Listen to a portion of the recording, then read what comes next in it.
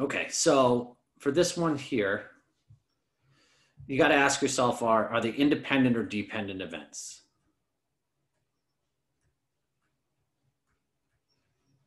What do you guys think? Independent or dependent? If we just select, two 40-year-old males at random across the entire country. Wouldn't it be independent because it's such a small percent that it basically wouldn't affect each other? Totally right. They're just two independent events. So it's probably the first lives times the probability the second lives. Well, what's the probability somebody lives?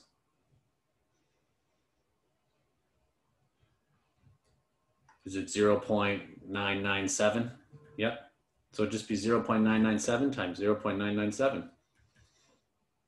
And that would be whatever, whatever that works out to be. Let me see if I can load up my calculator. It'd be 0.997 times 0.997. It's 0.994.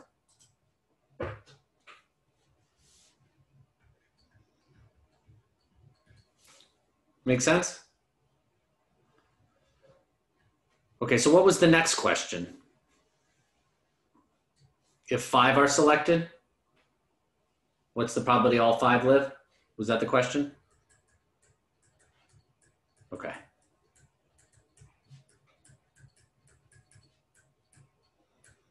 So we would just want to find the probability all 5 live. So the way you would tackle this, it would be like the first lives and the second lives and the third lives and the fourth lives and the fifth lives. So you just multiply them all together. So it would just be 0.997 times itself how many times? Yeah.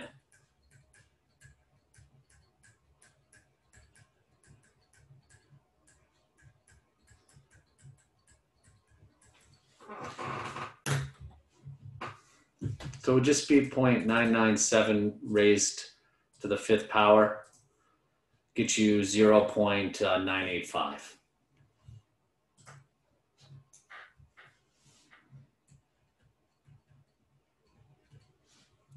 Okay. And then what's the next question on there?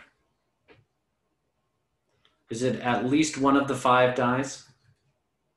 Yeah. Oh, that's sad. Okay, so what are the key words in here that tell me how I should tackle this problem? Yeah. So the probability at least one dies. You're going to use the complement rule. So what is the complement of at least one dies? That's the hard part here.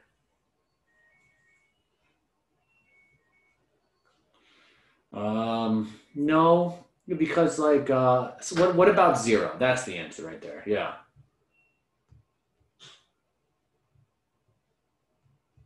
Because the reason it's not at least 4 live, because at least 4 live is still one person could die. So it's the probability that 0 die, okay? If 0 die, do all 5 I'm stuttering a little. Do all 5 have to live? So it's 1 minus the probability 0 die. Yeah, which is the same thing as 1 minus the probability all 5 live, which is what we literally just found right here.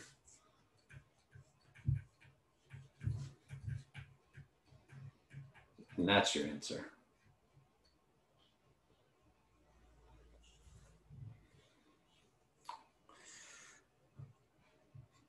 So you know what? I'll be completely honest with everybody,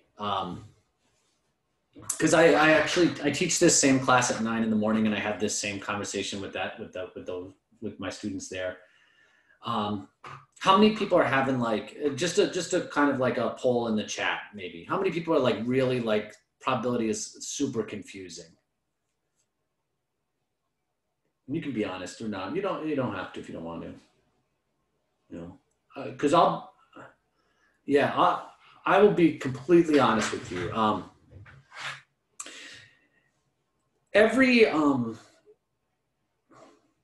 glad my lectures help a little bit.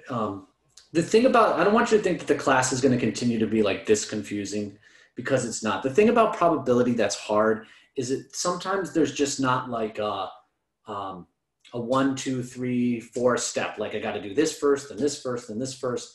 I think what's hard, and I don't know if you guys agree, is like you get a word problem and you're like, I just don't even know the steps because there's so many different formulas and it's up to me to how I write it. Like, do you guys feel that way? Yeah. And so the good news is once we get out of probability, it's not like that. Like there's just every like next major topic, it's like, these are the steps that you're going to solve when you see a problem exactly like this. Okay. As a result, the next exam does tend to be one of the harder exams, just because it's like, it's just on probability. But just remember, like everybody gets a dropped exam. And if at the end of the class, like I need to curve the class, I'll curve the class. It's not like, I don't want people like in the time of COVID, I don't want the class to be like stressing out about this, you know? I hope that helps a little bit. But before I move on, does anybody have any other homework problems that they want me to kind of like talk about a little bit?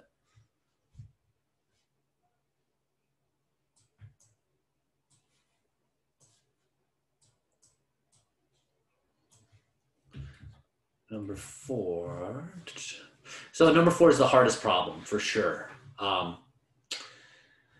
And so what I'll do is I will help you get like, so you can see the first 2 questions. How about that? Does that sound good?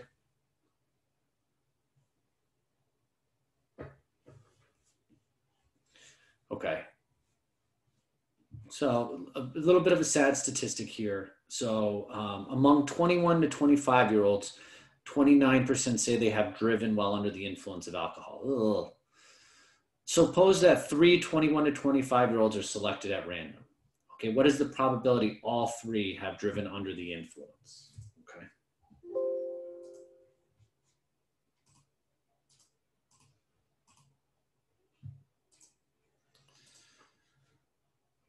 Okay. So just at the start, okay, what's the probability somebody has driven under influence of alcohol? What did we say? What percentage of people in that age group?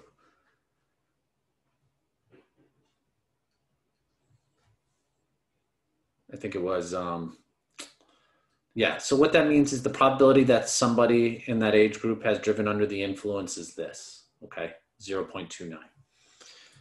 So 3 are selected.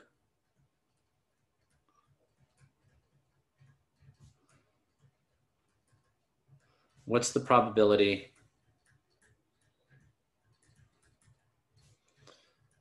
all 3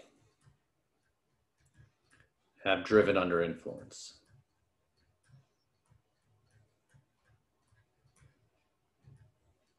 Okay.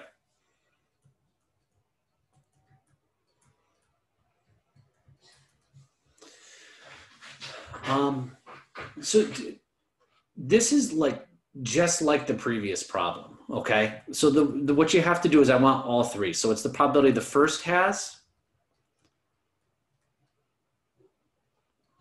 And what does the second one have to do?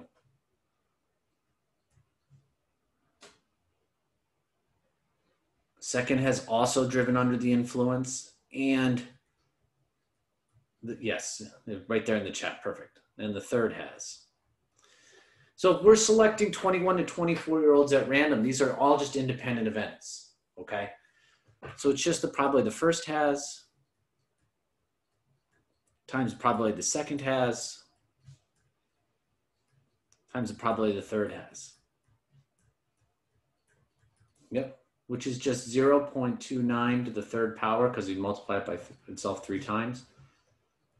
And thank you in the chat for that one. Okay. Professor, do you multiply in probability 1 N2 or, yeah. So you're multiplying, like this is 0.29 times 0.29 times 0.29. Is that what you're asking? Yes, thank you. Mm-hmm.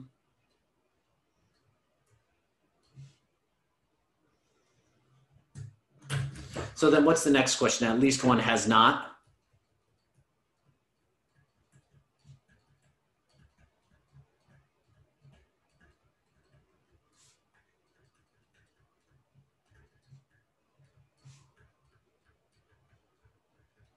I believe that's the next question, right?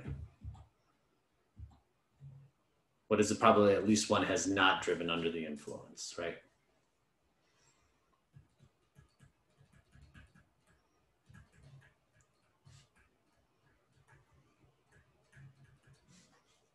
Okay, what's the key words here that tell you how to tackle this problem?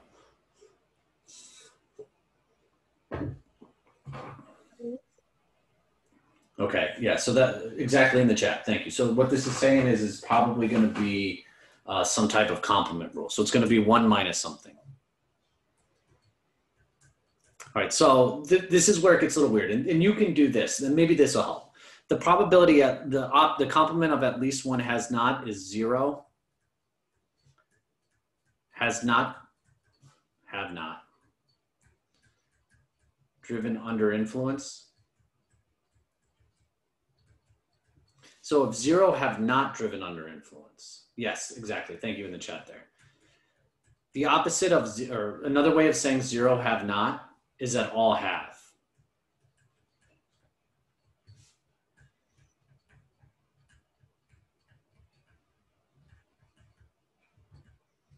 Yep, and the probability that all 3 have driven under the influence, we just did right here.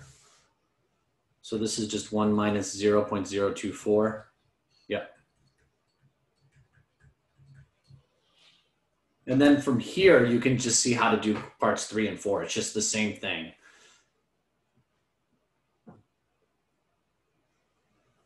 Just in terms of asking not have driven under the influence instead of have driven under the influence. Yeah. Yeah. So I do want to move on just a little bit because we did about 20 minutes on that. And I'll say this. If you come with homework questions on class next time, you know, I encourage you to try it more. I'll definitely like work more problems for you. Okay. Sound okay, everybody?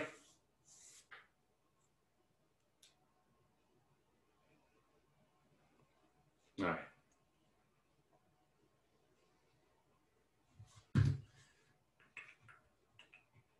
Okay, so last class we were talking about, we did this fundamental counting rule.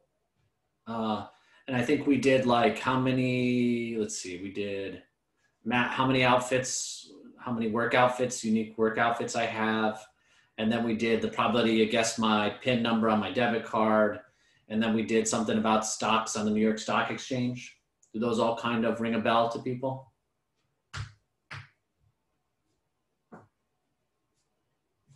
Okay, I hope so. So I want to start off with just another example of the fundamental counting rule, okay? And let's say, suppose New Jersey, my home state, okay, wants to issue everyone in the state a new license plate.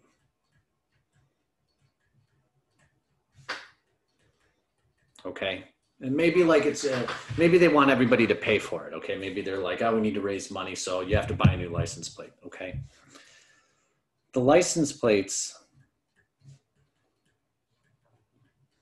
will consist of 2 letters followed by 4 digits. Okay. How many possible license plates are there?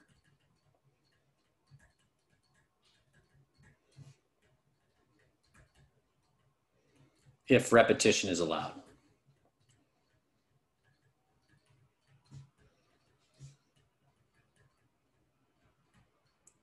Okay, so what I mean by repetition is allowed is I could have a license plate that looks like this.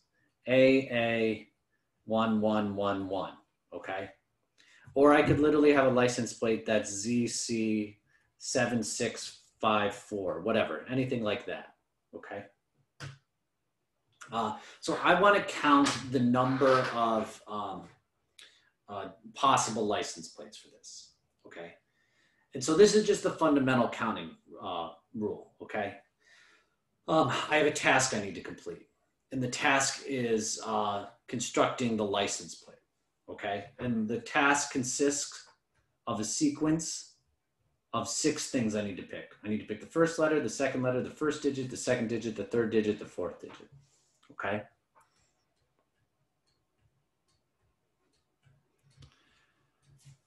So for the first digit, or the first letter, how many options are there to choose for the first letter here?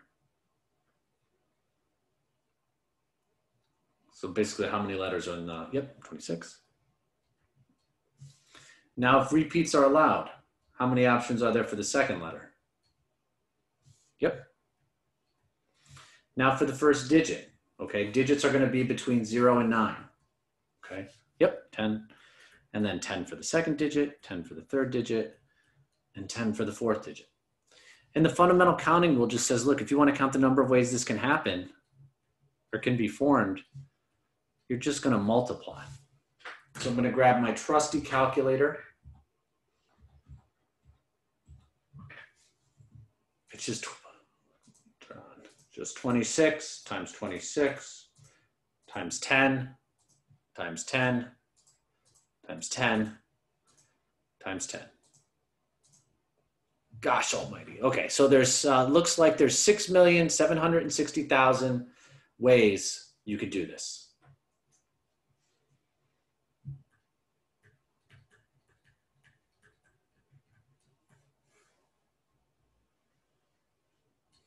Okay, so kind of ring a bell from last week.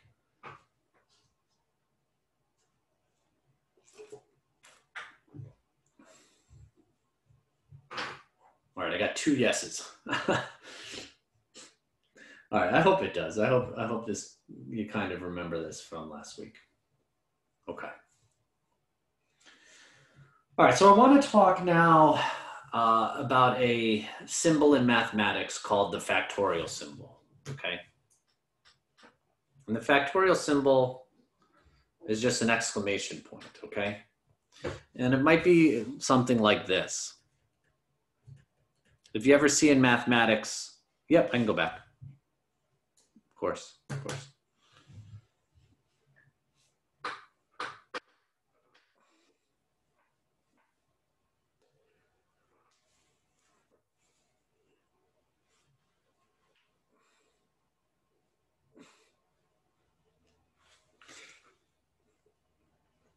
You're welcome. So it might be something that looks like this. 5 followed by an exclamation point, okay? Has anybody seen this in mathematics before? Okay, 1 person, couple, yeah. This doesn't mean like 5, like you're yelling it. This factorial symbol is a mathematical operator, okay? In the factorial symbol, 5 factorials define the following way. For an integer greater than or equal to 0. So integers are numbers like 0, 1, 2, 3, 4, 5. Okay, there's no fractions or decimals. Okay. The factorial symbol. Okay, this exclamation point is defined as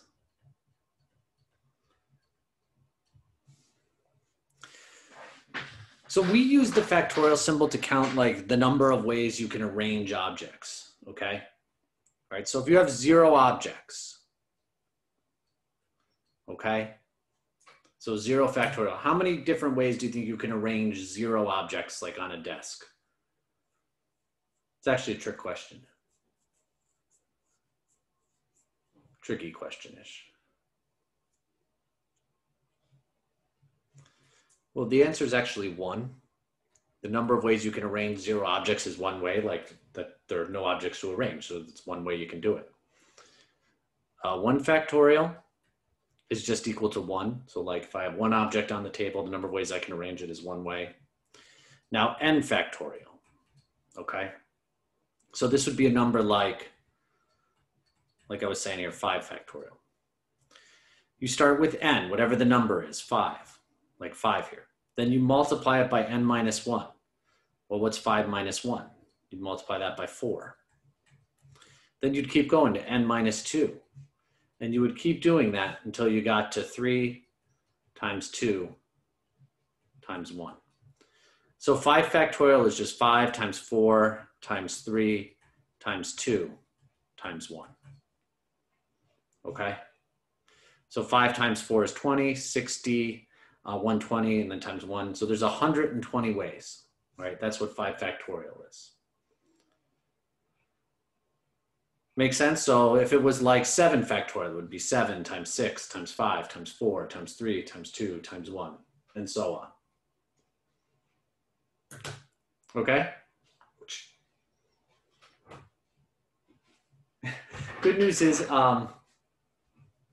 the good news is I'm going to show you how to use your calculator to do this.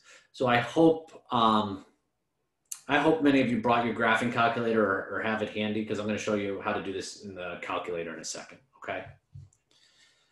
How about I do an example of how this might come up for you? All right.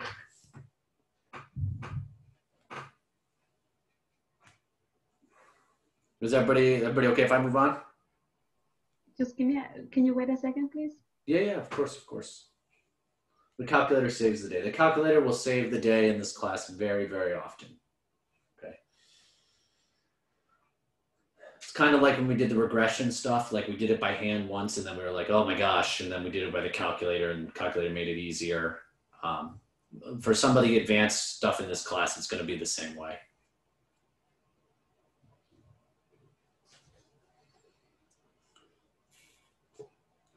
Okay.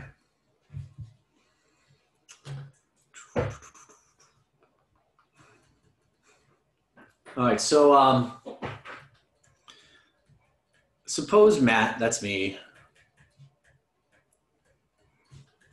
wants to make a playlist of his 10 favorite songs. Okay. All right, so I used to like do this with like, oh, it's for my commute. So my commute to work, I want to do a playlist of my 10 favorite songs, all right? In how many different ways?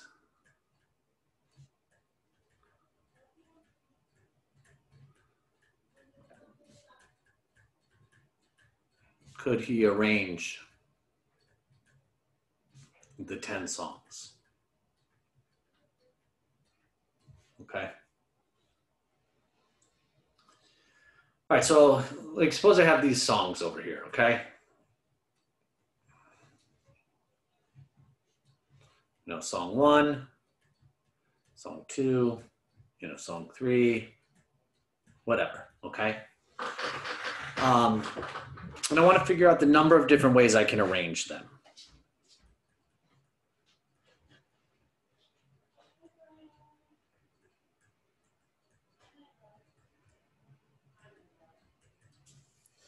All right. So actually, we're going to solve this with the fundamental counting rule, okay, to help you see this. So I've got 10 songs I want to put in my playlist, okay? 5, 6, 7, 8, 9, 10. How many options do I have for my first song here? How many options do I have to lead off the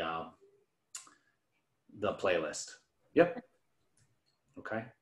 Suppose I'm like, oh, you know, I want to pick song number 3. It's it's a song from the Hamilton soundtrack or something. I don't know. Okay. And I put that here. Now, when I go to select the second song in the playlist, all right, how many options do I have left for this one? Yeah, it's just 9. Yeah, I'm like, oh, I'll put this song there. Now for the third song, how many options do I have? Yeah. And then for the next one. Yeah, and then 6, yep, then 5, yep. Perfect, yep.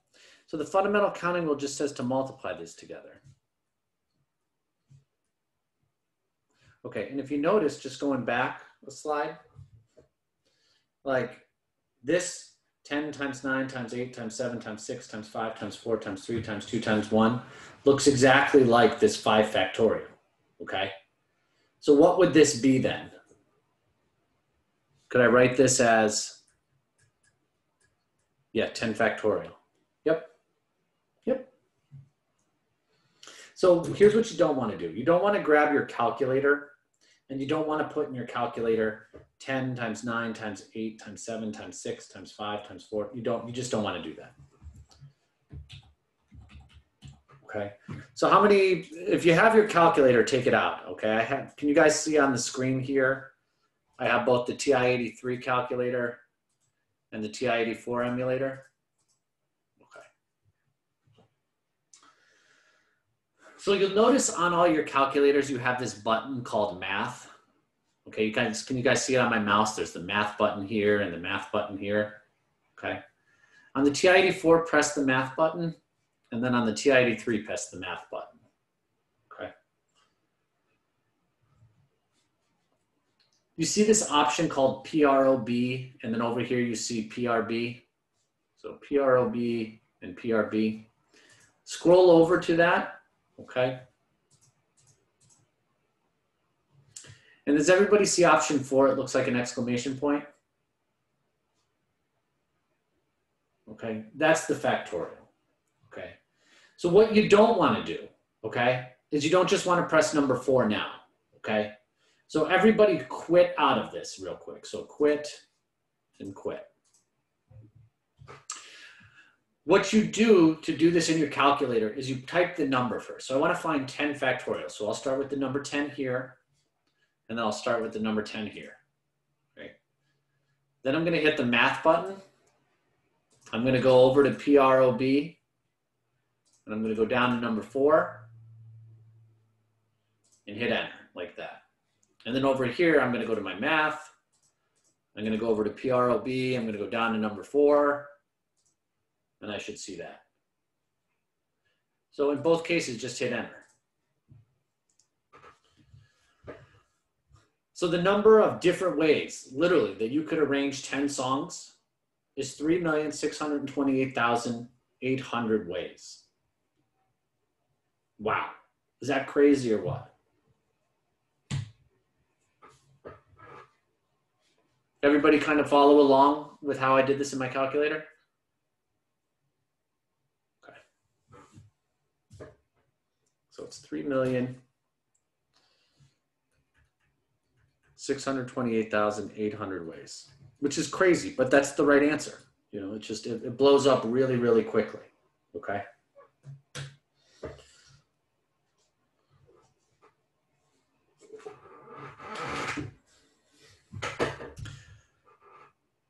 All right, let's try this one, okay? Let's do it. Let's do just another one, okay?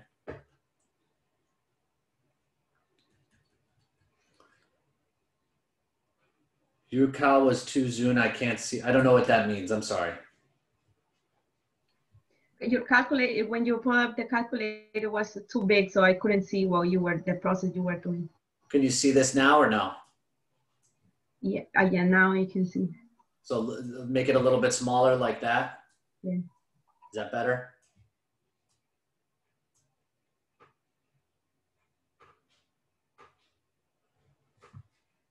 You guys got to forgive me. I have this big, so I work from home so much. I have this big like 30-inch all-in-one computer that I work off of. So like everything is just so big on my screen. And I'm sure like, I bet a lot of you guys are working on like laptops and stuff. So I'm really sorry if I, don't account for that.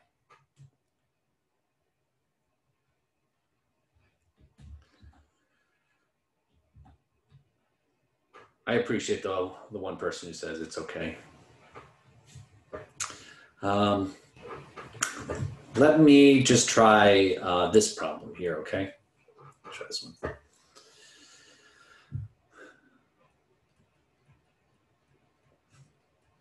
Suppose there is a race, like a running race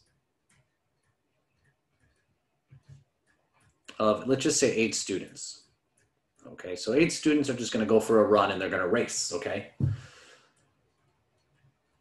In how many different ways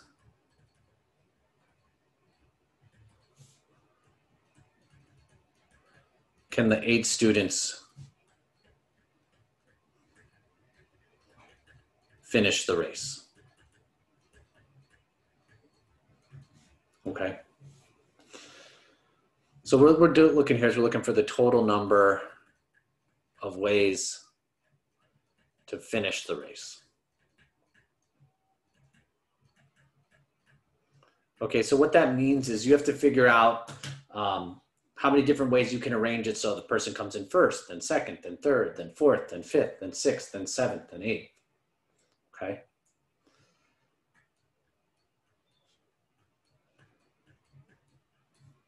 Well, how many options do you have for the first person? Yep, you're exactly right. It would be 8, and then times 7, 6, 5, 4, 3, 2, 1. So Pauline is exactly right. This is just 8 factorial. So again, you just want to have your calculator do this for you. Uh-oh, can you guys hear my my little guy? Poor guy's waking up from nap. Yes, I appreciate the awe. Yeah, you know, especially like 3 in the morning, it's great, you know. Oh, I love him. He's a 10 out of 10. I'm just kidding. So you want to type the first number first. You want to go 8. And then in both cases, you're going to press the math button. You're going to go over to PROB, and you're going to go down to the factorial. Over here, you're going to go math. Over to PRB. I don't, usually because he's hungry. That's why he usually cries. Yeah, but thank you in the chat for it's 40,320 ways. So this is a lot.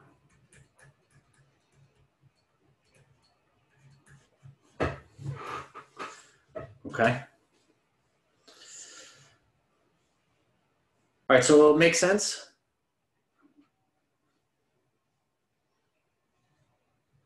All right, let's move on to our final 2 counting methods, and then we'll be done with counting. So yes, okay. And this is combinations and permutations. And it goes like this. Suppose you want to select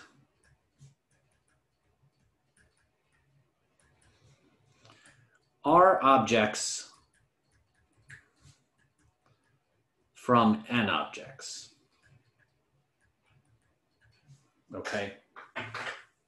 So to go back here, what I mean by R and N is I would say something like, and how many different ways can the top 3 runners finish the race? So I would be picking 3 runners from 8. Okay, that's what N and R means here. Okay. In which, so there's some rules we need to follow if we're going to use these things called combinations and permutations. The first is that R is less than or equal to N, okay? So meaning something like I can't say, how can I select 10 people from 5? Like that doesn't make sense. It has to be like, how can I select 5 people from 10? The second rule, each object is unique.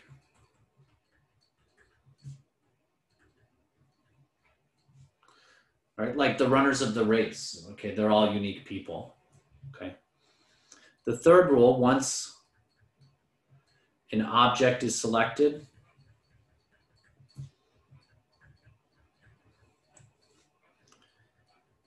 it cannot be select it again.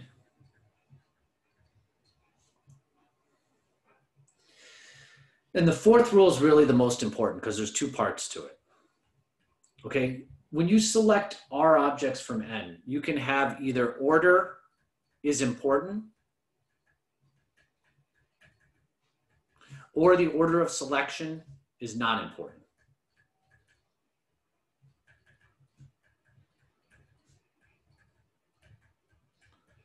Okay, these problems, after you see me do a few examples, you're going to notice that the hard part about these problems is just literally figuring out if the order is important or if the order is not important. Once you figure out if the order is important or not, you just straight up follow a formula and it's no big deal. If the order of selection is important, this is what's called a permutation.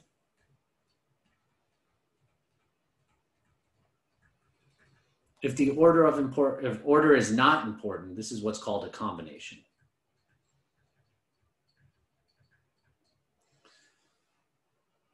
So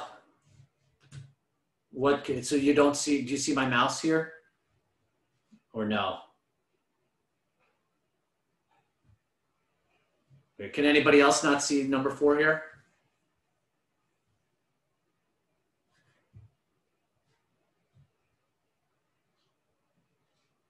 Yeah, Liliana, it might be just, it might be something going on in your, with your computer. You know, what you might want to do is like either log out and then log back in real quick. Generally, a lot of times that'll fix it. I give that a shot. Okay. Okay, I'll try. I'll log in again. Yeah, no problem. No problem.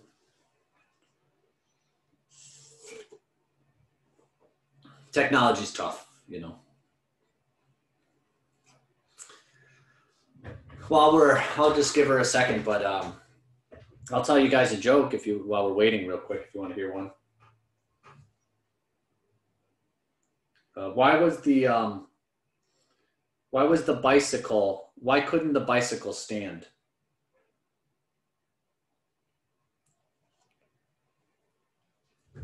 It was too tired. Get it? Too tired? Thank you. Thank you. It's a dad joke for you because I'm a dad. Okay. So let me give you the formulas for these now. Okay, looks like Liliana's back. Hopefully it resolved her issue. Permutations, the way it looks like is this. Rewrite it as NPR. Okay, and that's a subscripted N and a subscripted R. This is read as N permutations of R or N pick R objects. Okay. And this is just the following formula. It's N factorial divided by N minus R factorial. Okay. So for example, if I had 8 pick 3, okay, this would be written as 8 factorial divided by 8 minus 3 factorial, which would be 8 factorial divided by 5 factorial. All right, combinations, they're written as NCR. All right, so it'd be N combinations of R, or you might hear me say N choose R. Kind of a similar formula. It's N factorial divided by R factorial times N minus R factorial. Okay. So for example, here, if I wanted to do 8 choose 3, my N would be 8 here. So this would be 8 factorial. My R is 3, so 3 factorial times 8 minus 3 factorial, which would be 8 factorial over 3 factorial times 5 factorial. Okay, so do these formulas look fun to use here? Or do they look kind of like, eh? All right, so that's super fun, okay. So the good news is your calculator does these as well, okay? So let's load up our trusty calculator. It doesn't matter which one you have, okay? Now don't press anything yet, okay? But if you just look on my calculator here, on the math button, if you go over to PRB, options number 2, you see NPR, and option number 3, you see NCR. All right, so let me show you how to do 8 pick 3. So the first thing you're gonna do is you're gonna type in the first number 8. Okay, on both calculators, it doesn't matter, okay? Then you're gonna go to the math button. You're gonna go over to PRB here. You're gonna go down to number 2. All right, you're gonna hit enter. And then you're just gonna type 3, because I wanted 8 pick 3. And you should get 336. Over here it was 8. You're gonna hit the math button. You're gonna go over to PROB. You're gonna go down to NPR. And notice how it just puts the 8 right there for you. So it's gonna be 8 pick 3. And you get 336. Easy with the calculator right there?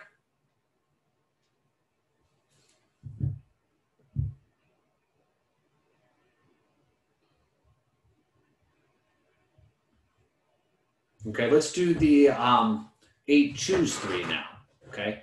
So again, you're gonna start with the 8. You're gonna go to math. You're gonna go over to PRB. Now you want 8, you want choose here. So again, over here, you're gonna start with the 8. You're gonna click on the math. You're gonna go over to PR3. And you're gonna type the 3. And you're just gonna hit enter. And you should see you got 56.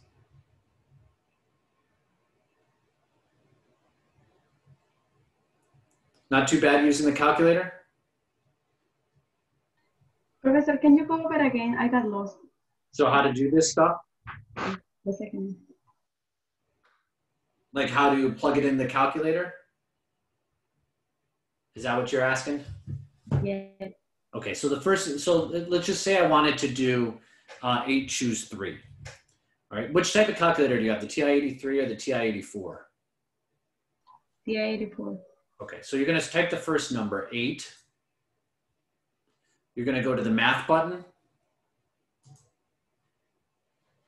You're gonna go over to PROB. You're gonna go down to number 3. You're gonna type the second number, 3, and you're just gonna hit enter.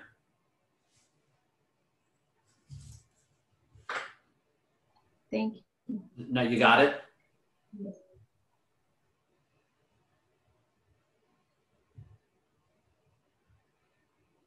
All right, everybody else okay? All right, how about we take a 10-minute break real quick? Does that sound okay to everybody? Can you leave this on? I want to copy this. Yeah. See that okay? Like that right there? And I'll say we'll come back at 2 o'clock. Okay, so I'm gonna take a quick break. I'm getting a text from my wife that I should go talk to her during break time. So I'll be back in a bit and hopefully I'm not in too much trouble, okay? That was a funny joke, guys. I'll see you at 2.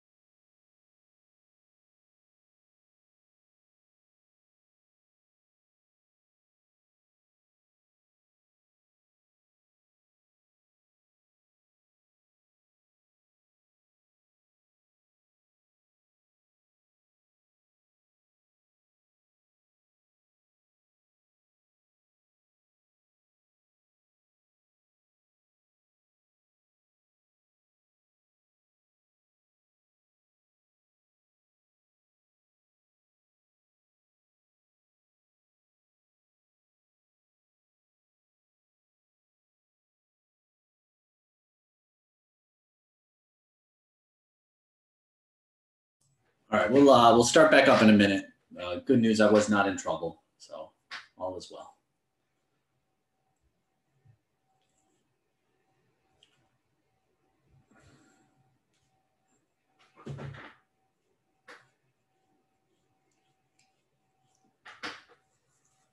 That is a very true statement.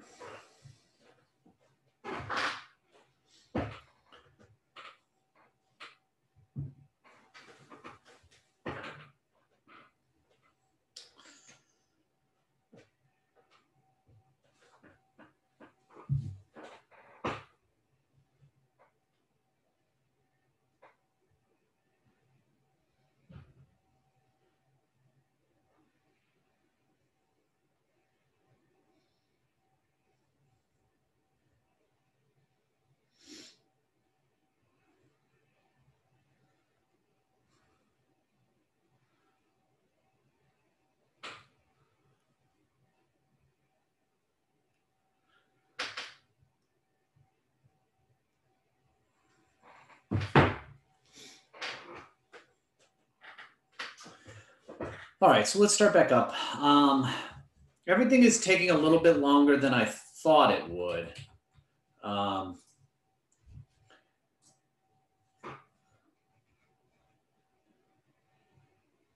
So what we might do is, I don't know how far I'm going to get into this. What we might do is I might end up giving, yeah, we'll see how the schedule goes. But if things end up taking longer than I thought, maybe we'll just end up giving the exam as a take home, the next one. But we'll see. We'll see how it goes. I bet everyone would prefer a take home exam, probably, correct?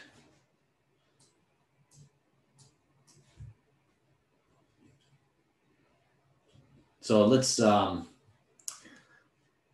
course, yeah, let's see how the next 2 days go. Okay. All right. So now let's work some problems related to combinations and permutations, okay?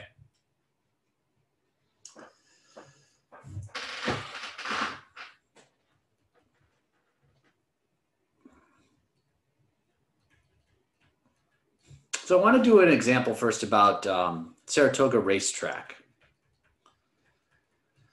Does anybody know what the Saratoga racetrack is, or what Saratoga is famous for?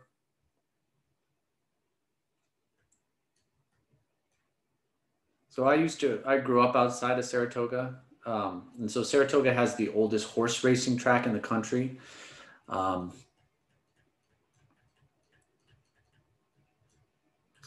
So every summer, even this summer with COVID, they still had the races.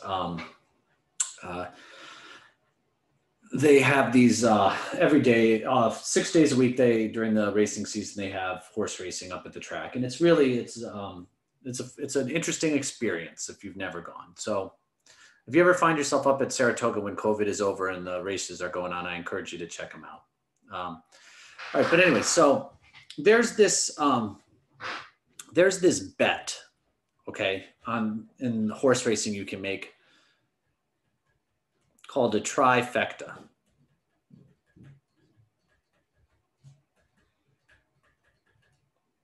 Okay.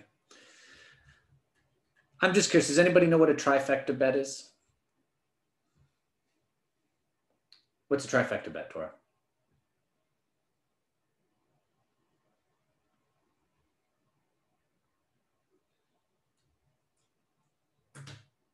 Yeah, okay, so there's this bet. So what you have to do is you have to guess correctly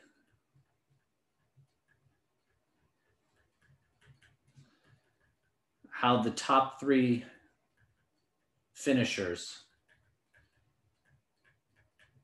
in a race will come out. Okay, so you have to guess the top 3 racers, okay? So there's actually kind of a funny story behind this. So we used to go with my family a lot when I have two young nephews, and, you know, we would give them like, you know, $20 to start the day. And we'd say, you know, hey, you know, my nephew was Tyler, you get to, you know, bet your $20 and you get to keep your winnings. And so I would always be like, let's do a trifecta bet, Tyler, and we'd lose. And so we came to a race, and it's a 12-horse race. Okay. And my nephew says, Uncle Matt, you know, let's just buy every possible trifecta bet so that we guarantee we win. Okay. So in a 12-horse race, how many possible trifecta bets are there?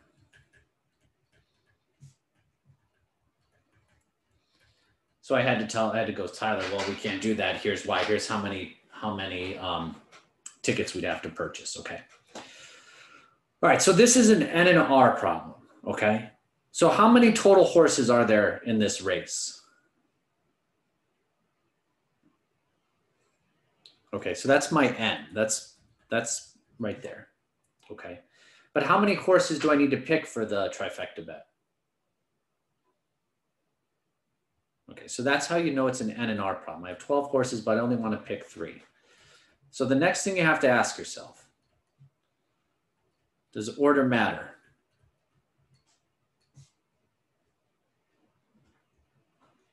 Right, because if it's a, you have to decide now, is it a permutation? The order is important, or is order not important? Okay. Yeah, order is definitely important. It's a race, right? Like if I select my horses, if you've ever been to a horse race, they all get names, you know, like Seabiscuit, Warhorse, I don't know, Captain America, I don't know, whatever the third horse will call, but it actually comes in Warhorse, Seabiscuit, Captain America, I lose. So the order is important. So this is a permutations problem.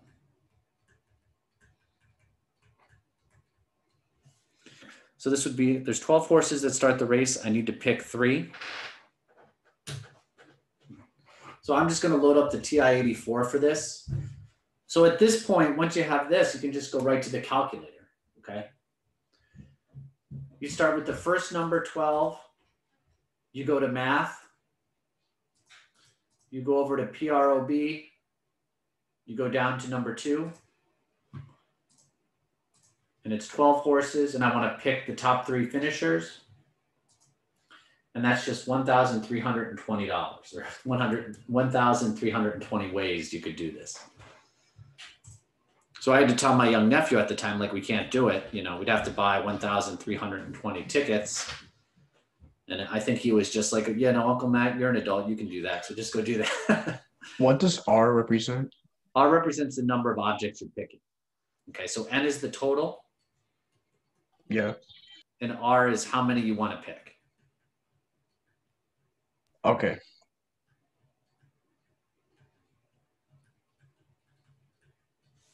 Okay. So this will just be, generally the questions I'll ask you, races are permutation questions.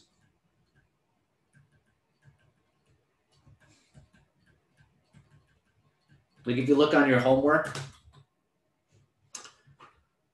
I think I closed it down, but if you,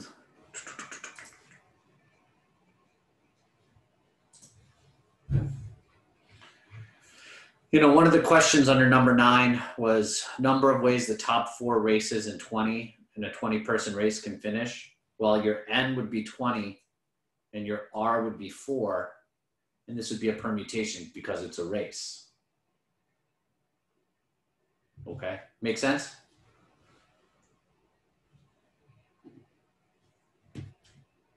Okay. Let's do a different one, okay? Anybody, you still need to copy this or good?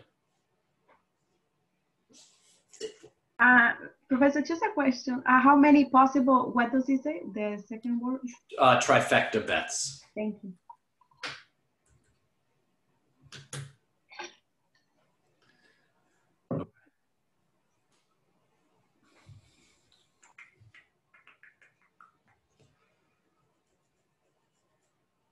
right, let's try this one. Just recall, okay, the math department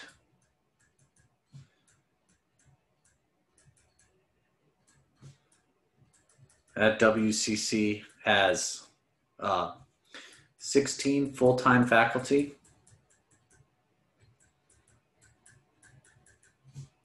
of which there were, if you remember, there were 9 female faculty members and there were 7 male. Okay. If 2 are selected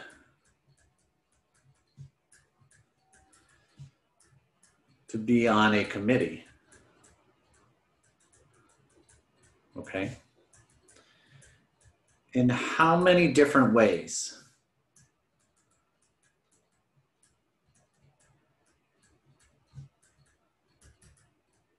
can that committee be formed?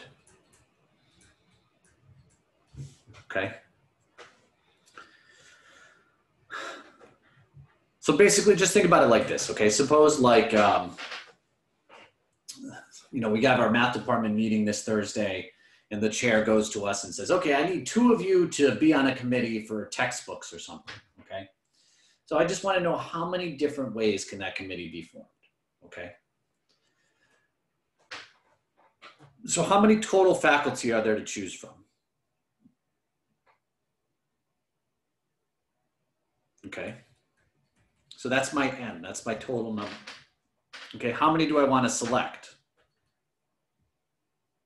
Okay, so that's my N and R. You can see right there, there's 16, but I only want to select 2, okay? So all you have to ask yourself now, does order matter?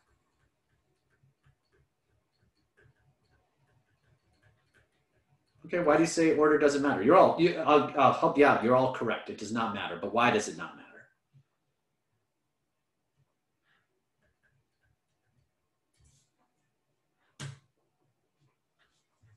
Anybody got to guess why it doesn't matter?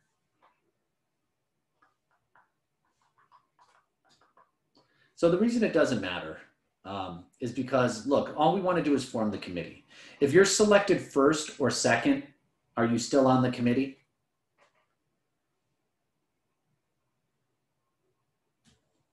Yeah, yes, you're still on the committee. So it doesn't matter here. The order doesn't matter. You only if you're on the committee or not. Okay. So that means this would be, I have 16 people and I want to choose 2 of them to be on the committee. So just using my calculator, you're going to type in the first number, 16. Then you're going to go to math. You're going to go over to PROB. You're going to go down to NCR. And I want to choose 2 of them, 16, choose 2. And there are 120 ways you could form this committee. Okay.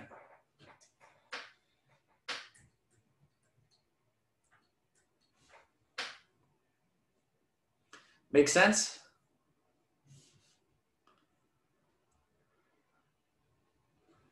So like just real quickly on your homework, you know, the second question says the number of ways you could select 6 students from 30 to serve on a student review panel. You know, my N is 30, my R is 6, and it's like, does order matter here for being on a review panel, the order you're selected?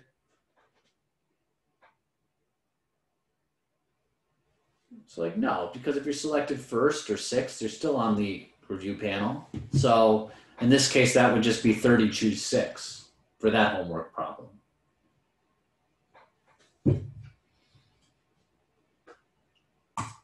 All right, but let me ask you a harder problem here, okay?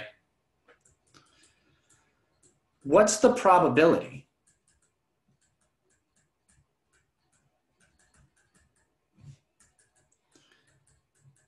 that 2 females are selected for the committee?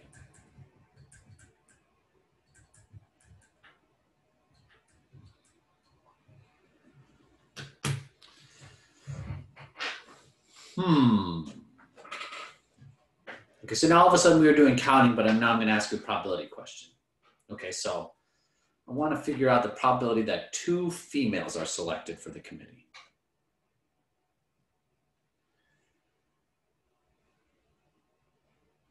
Oh man, I have no idea how to do this problem.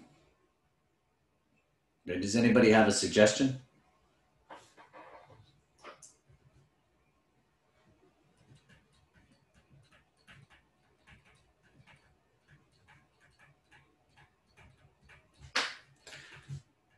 Absolutely. So you could do it as the first is female and the second is female.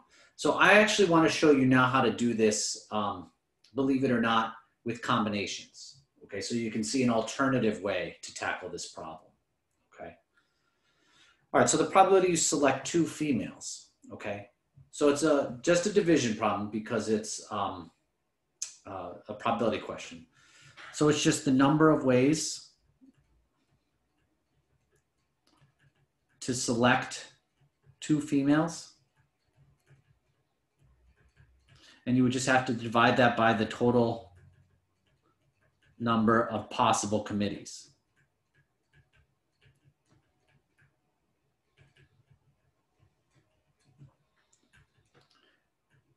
So let me ask you this. Do we know the total number of possible committees? What is it? Yeah, it's right here. So it was 16, choose 2. Okay. So now we just need to figure out how many different ways you can select the 2 females. Okay. Well, how many total female faculty members are there? Yeah. And how many do I want to select for the committee? Yep. Yeah. So this is just another way you could do the dependent problem. Okay. We know the denominator, 16 choose 2 is 120. So now we got to find 9 choose 2.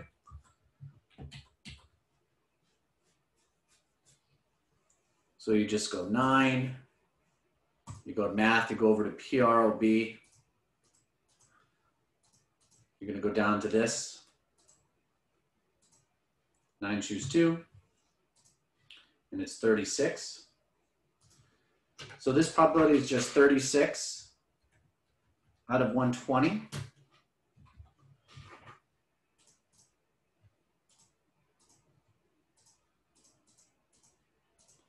And you just get 0.3.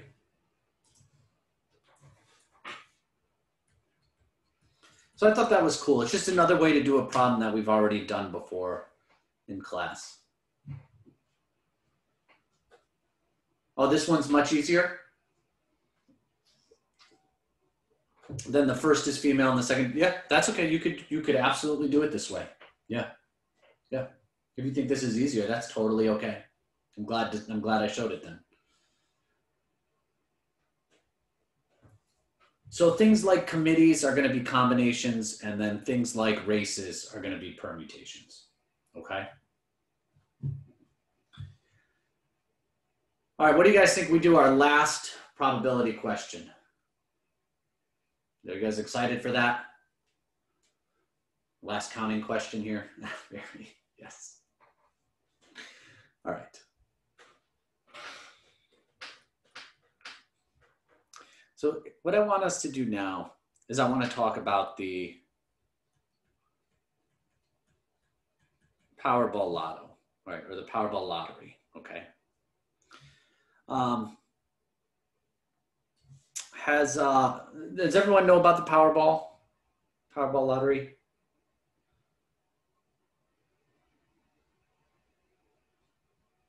You know, kind of like Mega Millions, just the Powerball. So it's played across a bunch of states. And so I am this is a bad joke, but before I could leave my house, I used to get lottery tickets all the time, even though I knew the probability of winning. It was just a fun thing for me. Like I'd buy a $1 Powerball, although it's $2 now. I'd buy a $2 ticket and I'd go home with my wife and I'd be like, okay, we're going to win this time. So when we win, what are we going to do? So let me explain the Powerball Lottery, okay? to win the lotto, to win the Powerball, you must select, and this is correctly, obviously, 5 numbers from the numbers 1 to 69. Okay. So let me put a little bit more context here. Okay. So if you've ever seen a lottery, I'm just curious, has anybody seen a lottery drawing live? Not many people have. What they have is they have this big basket of balls, and they have the balls numbered 1 to 69 in them. Okay. And they spin the basket, and then the balls come out one at a time. Okay. So all you have to do to win is you have to select 5 numbers from the numbers 1 through 69. Okay, that's not too bad. Doesn't seem that hard. It turns out if you do this correctly, they'll give you $1 million. But what you then need to do, then you need to select one number from the numbers 1 to 26, okay? And this is called the Powerball. So there's another cage of balls with the balls numbered 1 through 26, okay?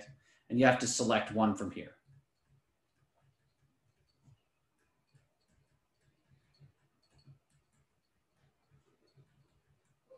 Okay? Does that make sense to win? So like, for example, I could do these numbers here. I could pick 2, 3, 22, 28, 60 as my 5 numbers from here. And then I could pick the Powerball 15, okay? And I could play that. So my question is this. With a single ticket,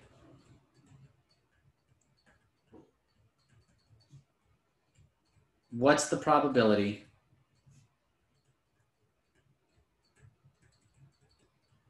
let's just pretend it's me. Matt wins Powerball. All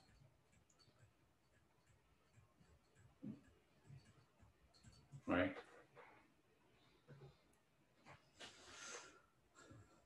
So let me ask you this. It's tough. I can't see everybody's faces, but does it make sense like how you have to select the numbers for the lottery here?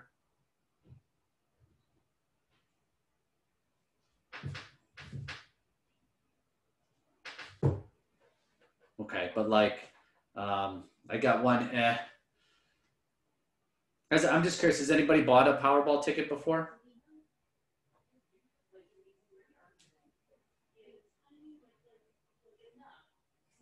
I mean, you're smarter than I am. Okay, I got one person active in the chat, okay. All right, so let me walk you just through this problem. Okay, so I'm gonna buy a single ticket. Okay, imagine I'm gonna go to the store and buy a single ticket today. I wanna find the probability I win. Okay, so it's just a division problem. So the numerator is gonna be the number of ways to win with a single ticket. Okay. And what I have to divide this by is the total number of possible tickets.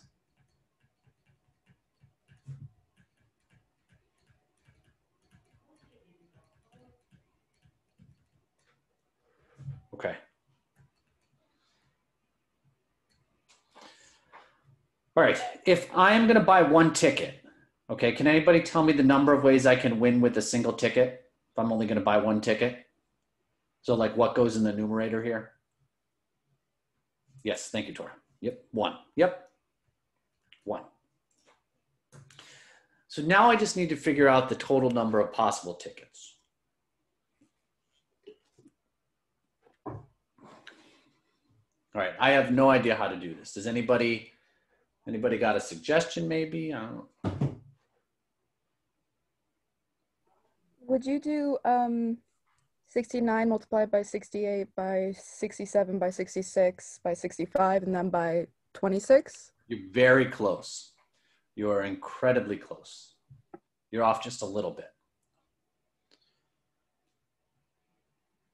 Okay, so let me help you guys, okay?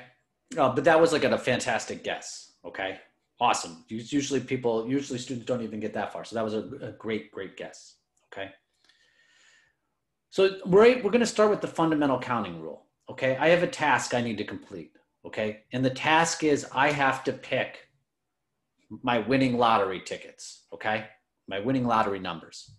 And the first thing I have to do is I have to select 5 numbers from here, okay?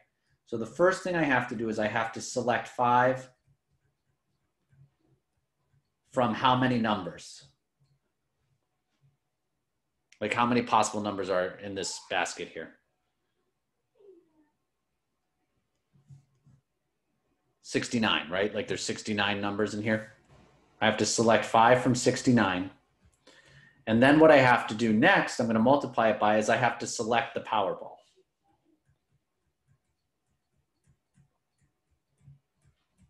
Okay, from one number here. Okay.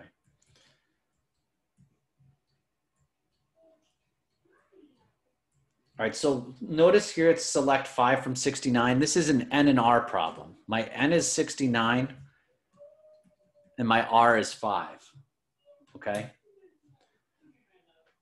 So the next thing you have to ask yourself here is, does the order matter here? The order of selection.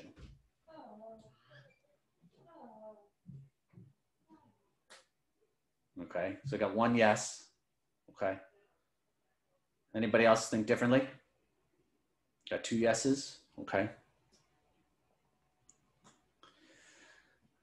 So it's weird. So let me ask you this. Imagine you're watching a lottery live and they're spinning the basket, okay? And the numbers are coming down into the results, okay? Do you think the numbers come out exactly in order? Like the 2 comes out first, then the 3, then the 22, then the 28, then the 60? Do you think they come out in order? They don't. Yeah, they don't come out in order. So what happens is when they report the winning numbers, they just put them in order, okay? So that like, you know, it's easier for people to read. But like if I pick my numbers and I'm say, hey, I want a 3, and then I want the number 2, then 60, then the 28, and then the 22. Did I still pick the winning numbers if these are the correct winning numbers? Yeah, I just didn't pick them in the right order. So the order doesn't matter. So is that a combinations or permutations problem?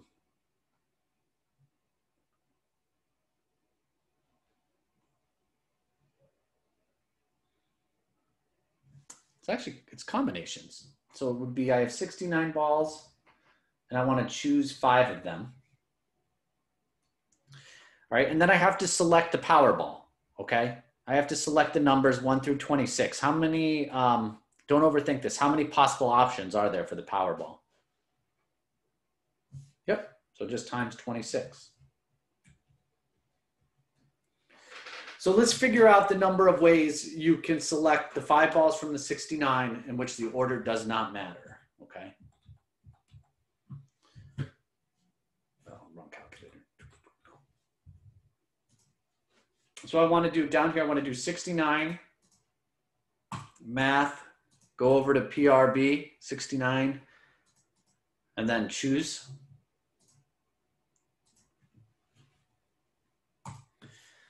So it looks like there's 11,238,513 ways you could do that, okay? But then you need to multiply that by 26, okay? Because you still have to pick the Powerball. And the probability that I would win the Powerball lottery with just 1 ticket is 292,201,338. So 1 in 292 million.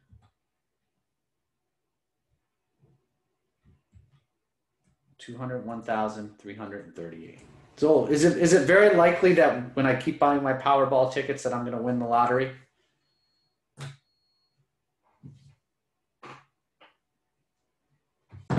What do you guys think? It is not great odds. Okay. Yeah, but you know what? Somebody wins, right? Somebody wins the lottery, so why not me? You know, that's my thinking. You know, if someone's gonna win, I don't know why it, you know, can't be me. Thank you. All right, so how about we get away from counting and probability for a little bit here.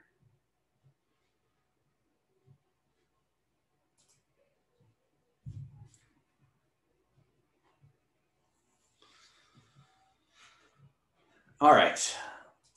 So what you can do now on your homework, you can do problems 9 and 10 and 11 on your homework after watching me do all these counting questions. What I want to cover now is problems 7 and 8. And we actually won't get to problems 7 and 8 until Thursday though, okay? So if you just bear with me, I just want to lecture for like a couple more minutes here.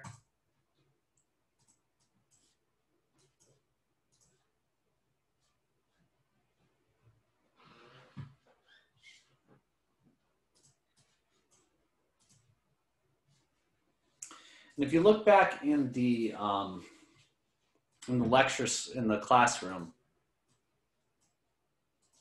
under week 6, I put up this blank PowerPoint that I just want to kind of start with you guys now. All right, so just we'll just finish up a little bit here, if that's okay.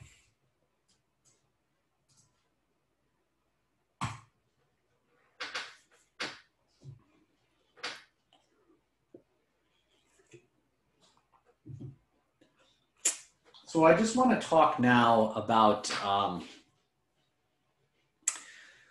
next section of the class. And what our next section of the class is going to be about, it's going to be about these things called random variables, okay? In this section, we cover discrete random variables, okay? Have we heard the word discrete before in this class? Yeah, so like, does anybody remember what like like kind of just an informal definition of a discrete variable is? I sometimes referred to them as counts, like they were counts, yep, countable.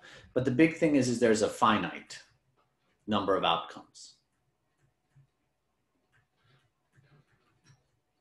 Okay.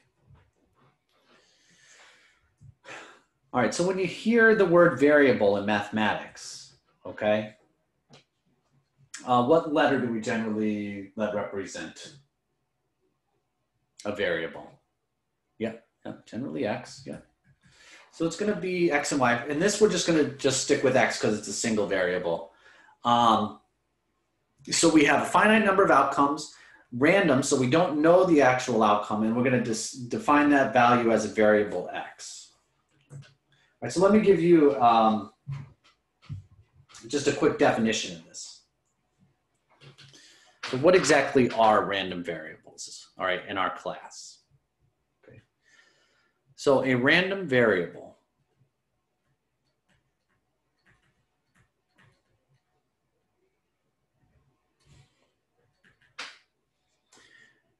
is a quantitative variable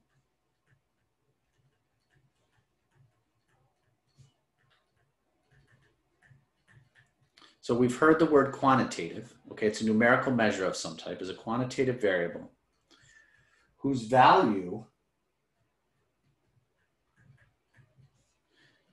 is determined by the outcome of a probability experiment.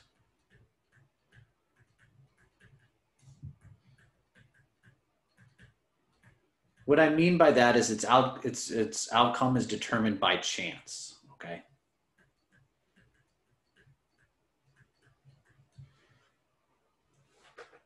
So in this class, there's going to be two types of random variables that we're going to talk about. We're going to talk about discrete random variables.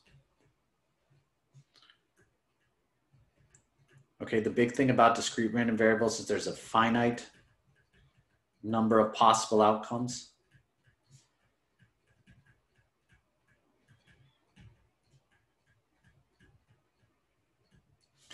And then, so this is going to take us like 2 classes to talk about discrete random variables, okay? Then what we're going to spend a ton of time talking about is continuous random variables.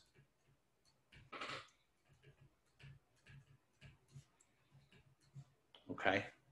So have I used the word continuous before in this class? Or have you seen the word continuous before? Yeah. Yes. Yeah, so these tend to be measurements of some type. But the thing about continuous random variable is theoretically there's an infinite number of possible outcomes.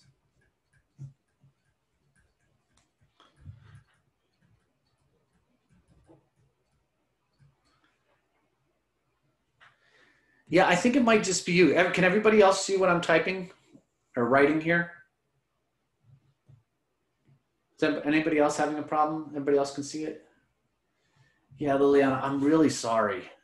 I wish I could fix it for you, but I don't know what to do. If logging out and coming back in didn't work, yeah, I'm sorry. Maybe next class it'll be a little bit better. Maybe like, I'm almost done with lecture today. I just want to get through just the next part a little bit here. Maybe next class when you log back into Zoom, it'll be fixed, okay? Plus you'll be able to see the recording on YouTube when I post it later tonight, okay? So let me just give you some examples of discrete random variables to end class here, okay?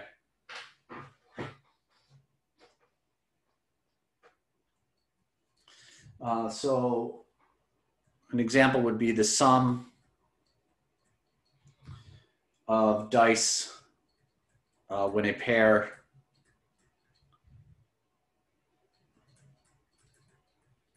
of dice are thrown. Okay. You know what? Do you guys remember me talking about this casino game? Does anybody remember what casino game I'm referencing here? Yep. Yeah, this is a game of craps.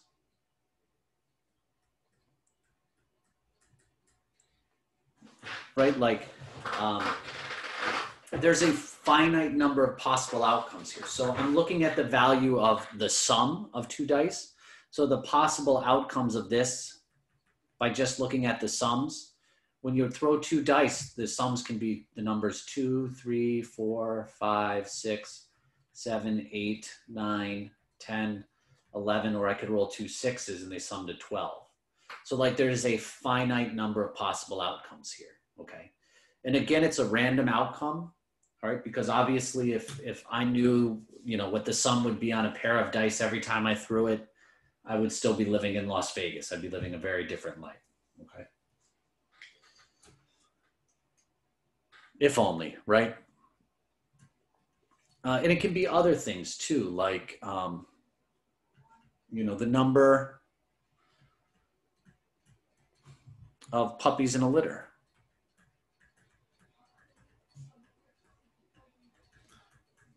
You know, there's a finite number of puppies that can, you know, come out in a litter when they're born, okay? And this could be like, you know, 1, 2, 3, 4, to whatever the possible max value is here. Or you can even talk about things like the number of games the World Series will last.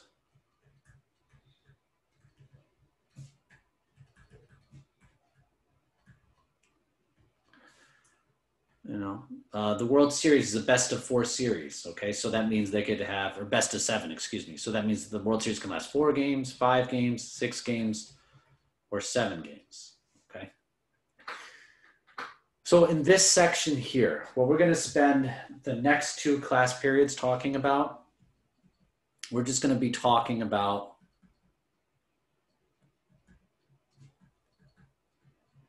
just the discrete random variables.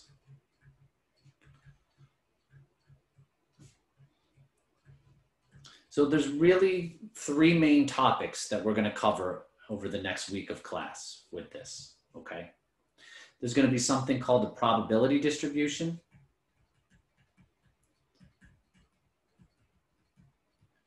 Okay, that's what we're going to learn next class. Also, next class, we're going to learn something called expected value.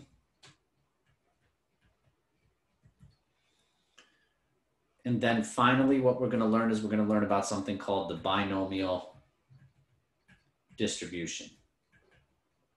Okay.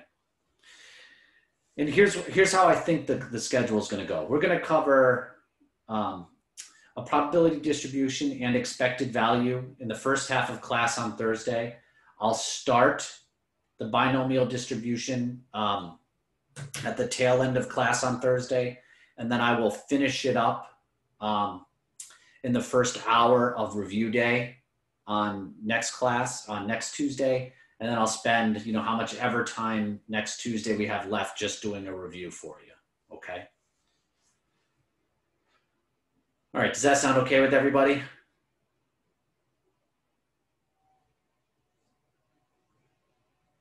All right. I hope so. Okay. All right. So I'm going to stop the recording right now.